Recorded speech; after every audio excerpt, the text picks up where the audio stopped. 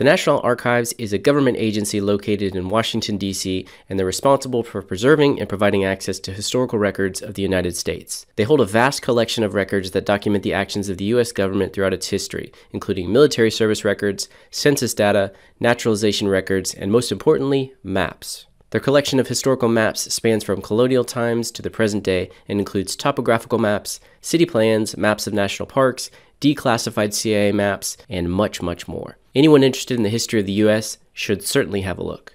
If you find perusing the archives on the main website a bit tedious or boring, then you'll want to check out the Unwritten Record blog. This is the National Archives blog dedicated to special media holdings. To filter out and view just the cool map content, click on the cartographic branch tag. Now, while most of the materials and documents you'll find here are in the public domain and they can be copied without permission, some of them might be subject to restrictions on use. So just be sure to check out the copyright and use case details over on the website.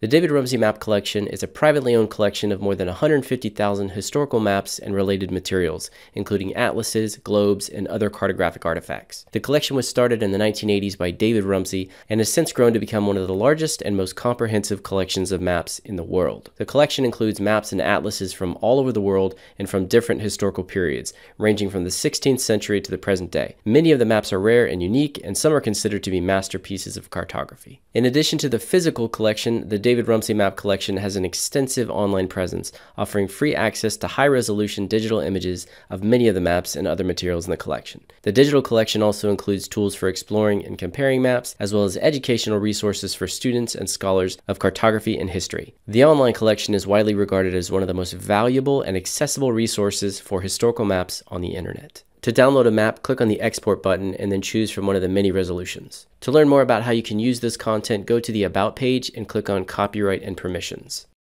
FreeVectorMaps.com is just what it sounds like. This website has a collection of over 2,700 vector world and country maps. Simply select the map you want and click Download, and you'll be given two options. To download the map for free, you just need to provide the attribution. If you want to use the map without attribution, it's insanely cheap to purchase it. Once you get the map, it's available in a number of different file formats, including Adobe Illustrator, EPS, JPEG, PDF, and PNG. I use this website all the time to bring nice looking maps into Adobe After Effects quickly. I love to use these resources with a tool called Overlord. This is a premium extension for both Adobe After Effects and Illustrator. It allows you to quickly send these vectors from Illustrator to Adobe After Effects as a shape layer. Really cool workflow. The Library of Congress is the National Library of the United States, and it's the largest library in the world with over 170 million items in its collections, including books, manuscripts, maps, photographs, films, sound recordings, and other materials. It was established in 1800, and over the years it has grown into a vast repository of knowledge and cultural heritage. The Library of Congress is also responsible for the United States Copyright Office, which is responsible for registering copyrights for works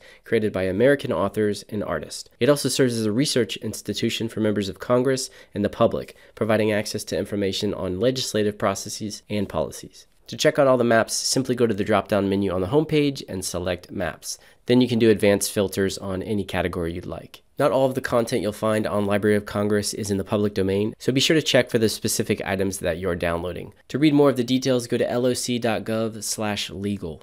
Natural Earth is a public domain map dataset that provides global scale geographic data in various formats, including vector, raster, and GIS compatible formats.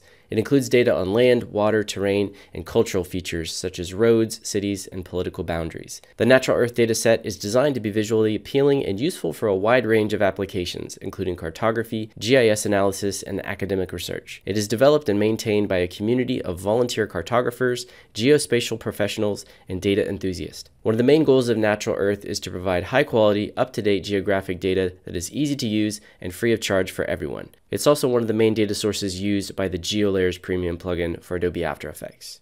OpenStreetMap, or OSM, is often referred to as the Wikipedia of maps because it relies on the same principles of open collaboration and peer review. It's a collaborative project that creates a free, editable map of the world. Now, to export imagery from OSM, you'd think you just click on the giant export button, right?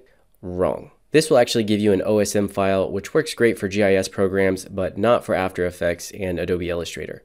For a simple raster or vector image file direct download, click on the Share button located on the right-hand side of the screen. If you want to bring something directly into After Effects, I actually recommend using the PDF format. Naturally, changing the scale of the map will change the size of the labels as well as which map features are shown on screen. you'll want to experiment with different scale levels to get the look that you're trying to achieve. Now, when you bring this PDF into an Adobe After Effects timeline, be sure to click on the Continuously Rasterize button so you can get those crispy crisp edges on your map features. Now, if you work in Adobe Illustrator and you have the skills to pay the bills, you can use the SVG or the PDF format to grab individual map features.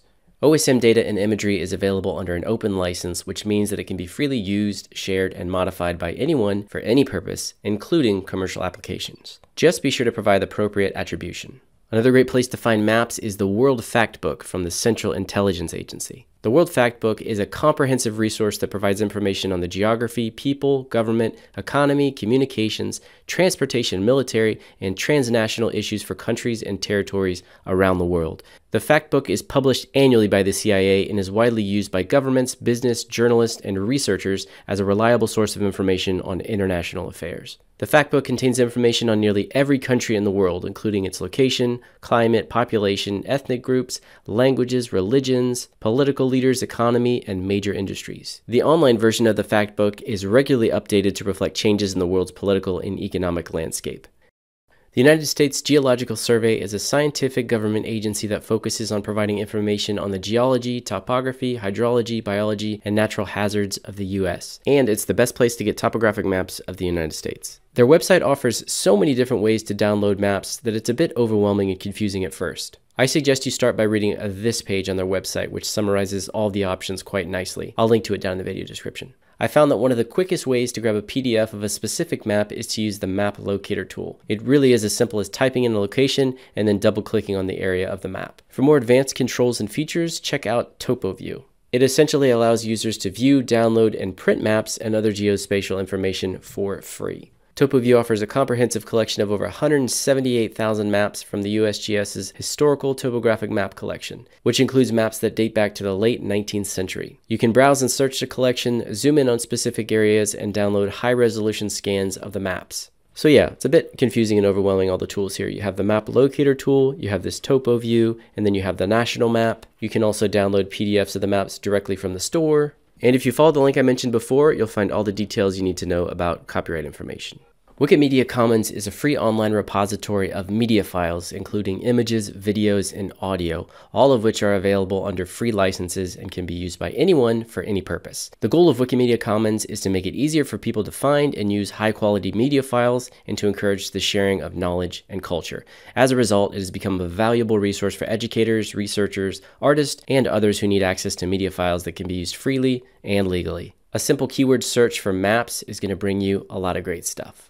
There are plenty of royalty-free stockhouses out there that offer free assets. FreePic is a perfect example of one of those. They have a variety of graphic resources, including icons, logos, illustrations, patterns, backgrounds, and even maps. Just do a quick keyword search by map and you're going to see all that they have to offer. Now, while many of the graphics and resources on FreePic are indeed free, some of the products may require payment, so it's important to read the terms of use and license agreements, which, again, I will link down in the video description.